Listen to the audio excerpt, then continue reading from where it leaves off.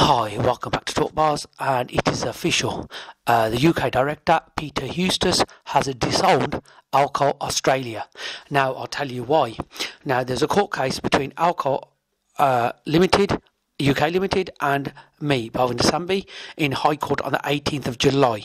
Now, in these submissions, which I show documentation of Alko websites of Australia and withoutah.com, the barristers representing Alko Limited, which Peter Houston obviously is the director, so they made submissions on his behalf, disowned Alko Australia.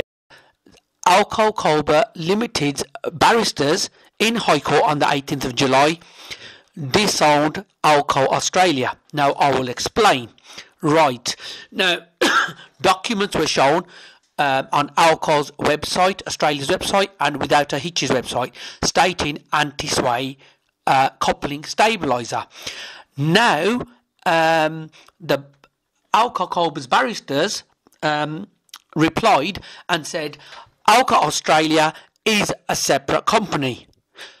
Alko UK has nothing to do with Alko Australia.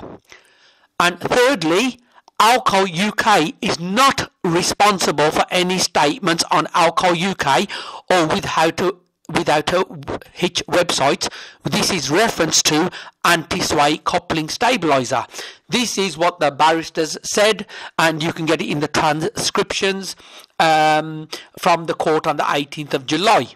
Alko has disowned Alko Australia officially and Alko New Zealand, which is the same company which they distribute to Australia and New Zealand.